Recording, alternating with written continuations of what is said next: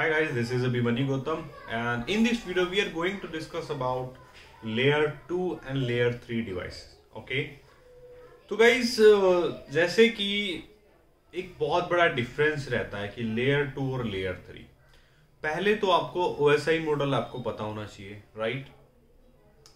लेकिन आपको जब CCNA आप पढ़ रहे हो तो सबसे ज्यादा इंपॉर्टेंट आपके लिए है कि लेयर 2 और लेयर 3 में ही आपको डिफरेंस आना चाहिए कि लेयर 2 में क्या रहता है और लेयर 3 में क्या रहता है। ये आपके लिए बहुत ज्यादा इंपॉर्टेंट है क्योंकि नेक्स्ट जो टॉपिक है वो लेयर 2 और लेयर 3 के ऊपर ही है। तो इसमें मैं आपको डिफरेंस बताता हूं कि लेयर 2 और लेयर 3 में आपको क्या ध्यान रखना है। ठीक है, जैसे कि आपने नेटवर्क डिवाइस के बारे में पढ़ा होगा, hub, switch and router. Hub हमारा फर्स्ट लेयर पे काम करता है, स्विच हमारा सेकंड लेयर पे काम करता है और राउटर जो है हमारा थर्ड लेयर पे काम करता है, राइट? अब third layer and second layer में डिफरेंशिएट क्यों करना पड़ रहा है, क्या वजह है? जो सेकंड लेयर होती है वो है डाटा लिंक लेयर एंड जो थर्ड लेयर होती है वो है नेटवर्क लेयर, जो कि OSI model, open standard interconnection, right? इसका एक मॉडल है जिसमें ये दो लेयर है जिसपे हमारी नेटवर्किंग डिवाइस जो है हमारी काम करती है। तो इसमें आपको जो देखना है वो ये है कि लेयर 2 के ऊपर आपके जो स्विच है, यानी कि जो भी डिवाइस है जिस पे लिखा है कि लेयर 2 पे वो काम करेगी, तो वहां पे IP एड्रेस पे कोई काम नहीं होता है, वो सिर्फ मैक एड्रेस पे काम करते हैं और उस पे काम करते हैं CDP पे, राइट? जो हमने CDP की जो वीडियो पढ़ी है, सिस्को डिस्कवरी प्रोटोकॉल, अगर आपने नहीं देखी है तो प्लीज आप जाके देखिए। ओके, और लेयर 2 पे जो डिवाइस काम करती है वो मैक एड्रेस पे काम करती है, ARP पे काम करती है, उनको IP एड्रेस से का कुछ नहीं पता होता है, वो मैक एड्रेस पे काम करती है। जब हमारा पैकेट जो है जनरेट होता है उसको फ्रेम जो होता है, फ्रेम जो है हमारा लेयर 2 पे काम करता है और पैकेट जो हमारे IP पे काम करते हैं, राइट? तो फ्रेम जब जनरेट होता है तो उसके अंदर मैक एड्रेस होता है, तो मैक एड्रेस जो है डेस्टिनेशन और सोर्स दोनों होते हैं उसमें। ठीक है, मैंने आपको पढ़ाया है CCNA की वीडियोस में, आप जाके देखोगे तो आप आराम से आपको समझ में आ जाएगा कि फ्रेम कैसे वर्क कर रहा है, किस तरीके से हमारा फ्रेम ट्रेवल करता है, राइट?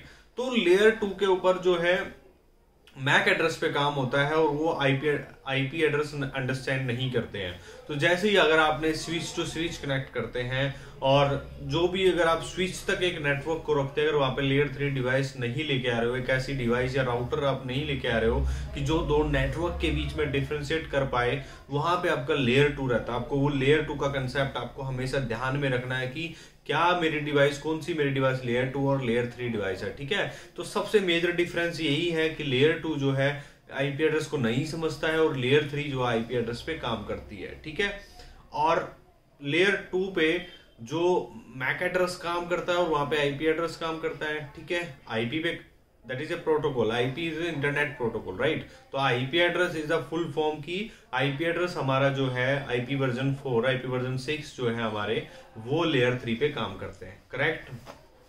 अब उसके बाद जो है आपको जो डिफरेंट आपको रखना है, या मतलब आपको जो चीजें समझनी है वो ये आपको समझनी है कि जब आप टू नेटवर्क के बीच में कम्युनिकेशन करेंगे, यानी कि आप डिफरेंट टू नेटवर्क के बीच में कम्युनिकेशन करते हैं, तो वहां पे आपको लेयर 3 की जरूरत पड़ती है। जब आप सेम नेटवर्क में कम्युनिकेशन करते हैं तो वहां पे आपको लेयर 2 की ही जरूरत पड़ती है, क्योंकि लेयर 2 के अंदर आप सेम नेटवर्क में कम्युनिकेशन करा सकते हो, राइट? और जब आप लेयर 3 यानी कि अब जब डिफरेंट नेटवर्क के अंदर आपको कम्युनिकेशन कराना है तो भी आपको लेयर 3 की डिवाइस की जरूरत पड़ती है। समझना, ये आपको हमेशा याद रखना है। इवन मैं इंटर-VLAN राउटिंग की भी बात करूं तो इंटर-VLAN राउटिंग में भी आपको लेयर 3 की डिवाइस की जरूरत पड़ती है, जिसमें हम लेयर 3 स्विच जिसको बोलते हैं, लेयर 3 मैनेज स्विच जहाँ पे हमारा यूज होता है। तो बेसिकली जो ध्यान देने वाली बात आपको बस यही है कि जब आप नेटवर्क के बीच में कम्युनिकेशन कराना पड़ेगा तब आपको लेयर 3 की डिवाइस चाहिए होती है, और कोई भी पोर्ट फॉरवर्डिंग करानी है, कोई भी सर्विस आपको फॉरवर्ड करानी है, यानी कि दो नेटवर्क, एक WAN IP की मैं बात करूं और LAN IP का मैं नेटवर्क का बात करूं, तो आपको लेयर 3 डिवाइस की जरूरत पड़ती है। लेयर 2 आपका सिर्फ LAN के अंदर काम करेगा, वो इंटरनेट एक्सेस नहीं करा सकता क्योंकि उसके पास कैपेबिलिटी नहीं है टू नेटवर्क्स के अंदर डिफरेंशिएट करने की, यानी कि एक नेटवर्क से दूसरे नेटवर्क में कम्युनिकेशन कराने की उसकी कैपेसिटी नहीं है। तो यही आपका मेजर डिफरेंस और यही आपको याद रखना है। इससे ज्यादा आपको याद समझने की जरूरत ही नहीं है कि आपको दो नेटवर्क के बीच में अगर कम्युनिकेशन कराना है तो आपको चाहिए लेयर 3 डिवाइस, और अगर आपको विद इन सिंगल नेटवर्क आपको कम्युनिकेशन कराना है तो आप जो है लेयर 2 डिवाइस यूज करेंगे। ओके, तो उम्मीद करता हूँ गाइस आपको ये वीडियो पसंद आया होगा, और अगर आपको मेरी वीडियोस अच्छे लगते हैं, अगर पसंद आ रहे हैं, तो यार अपने नेटवर्क में जरूर शेयर करना। मैं आपको ना जनरल चीजें बताता हूँ, मैं खुद एक इंजीनियर हूँ, मैं भी काम करता हूँ, तो मैं आपको ज्यादा पढ़ाने की बजाय मैं आपको सिर्फ जो चीजें रिक्वायरमेंट है, जो चीज समझनी होती है, वही चीज मैं आपको बताऊंगा। तो सब्सक्राइब कर दीजिए, जो रेड बटन है उसको दबा दीजिए, और बेल आइकन जरूर प्रेस करना, ताकि आपको जैसे ही मैं वीडियो अपलोड करूं तो आपको नोटिफिकेशन मिल जाए। तो thank you so much guys, C you in the next video, bye bye, जय हिंद।